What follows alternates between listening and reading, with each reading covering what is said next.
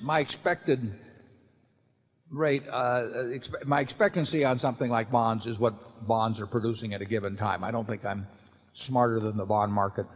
Now you can say when those rates swing all over, does that mean I swing all over? The answer is pretty close to yes. I mean, I don't know what the right rate for bonds is. I think that if there's, I'm very leery of economic correlations. I mean, I spent years fooling around with that sort of thing, and I mean, I correlated stock prices with everything in the world, and the problem was when I found a correlation. I mean, it's you've seen these things on whether the AFC or the NFL wins the Super Bowl and all of that sort of thing. You can find something that correlates with something else, but in the end, a business or any economic asset is going to be worth what it produces in the way of cash over its lifetime.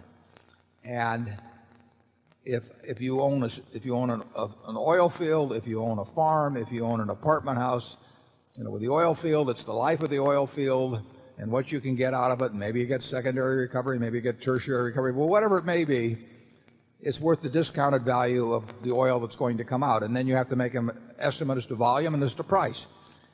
With a farm, you make an estimate as to crop yield and costs and crop prices. And the apartment house, you make an estimate as to rentals and operating expenses and how long it'll last and when people will build other new apartment houses that potential renters in the future will find preferable and so on. But all investment is laying out some money now to get more money back in the future. Now there's two ways of looking at getting the money back. One is from what the asset itself will produce. That's investment. One is from what somebody else will pay you for it later on, irrespective of what the asset produces, and I call that speculation. So if you are looking to the asset itself, you don't care about the quote because the asset is going to produce the money for you. And that's what society as a whole is going to get from investing in that asset. Then there's the other way of looking at it is what somebody will pay you tomorrow for it, even if it's valueless. And that's speculation. And of course, society gets nothing out of that eventually, but one group profits at the expense of another. And of course, you had that operate in a huge way in the bubble of a few years ago. You had all kinds of things that were going to produce nothing, but where you had great amounts of wealth transfer in the short term. As investments, they were a disaster. As means of wealth transfer, they were terrific for certain people. And they were, for the other people that were on the other side of the wealth transfer, they were disasters. We look solely, we don't care whether something's quoted because we don't buy it with the idea of selling it to somebody. We look at what the business itself will produce. We bought See's Candy in 1972. The success of that has been because of the cash it's produced subsequently. It's not based on the fact I call up somebody at a brokerage house every day and say, what's my See's Candy stock worth? And that is our approach to anything. On interest rates, I'm no good. I bought some REITs a couple of years ago because I thought they were undervalued. Why did I think they were undervalued? Because I thought they could produce 11 or 12% in terms of the assets that those companies had, and I thought an 11 or 12% return was attractive. Now the REITs are selling at higher prices, and they're not as attractive as they were then.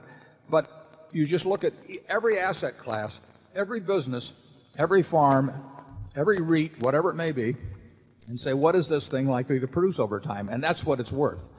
It may sell at vastly different prices from time to time, but that just means one person is profiting against another, and that's not our game. Charlie? Yeah, what makes common stock prices so hard to predict is that a general liquid market for common stocks creates from time to time, either in sectors of the market or in the whole market, a Ponzi scheme.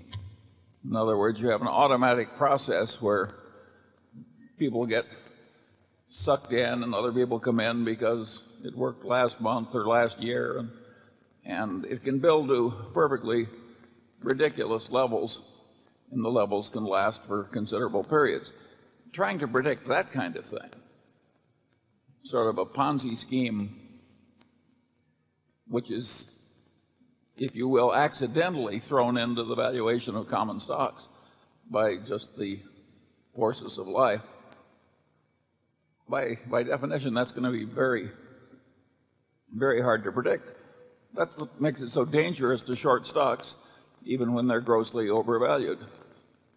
It's hard to know just how overvalued they can become in addition to the overvaluation that exists. And I don't think you're going to predict the Ponzi scheme effect in markets by looking at the price of gold or any other correlation. Charlie and I mean, you're pulling a figure out of the air. We have probably agreed on at least 100 companies, maybe more, that we felt were frauds, bubble type things. And if we'd acted on shorting those over the years, we might be broke now. But we were right on probably just about 100 out of 100. It's very hard to predict how far what Charlie calls the Ponzi scheme will go. It's not exactly a scheme in the sense that it isn't concocted, in most cases, by one. It's sort of a natural phenomenon that seems to nursed along by promoters and investment bankers and venture capitalists and so on. But they don't all sit in a room and work it out. It plays on human nature in certain ways, and it creates its own momentum, and eventually it pops. And nobody knows when it's going to pop, and that's why you can't short. At least we don't find it makes good sense to short those things. But it is recognizable.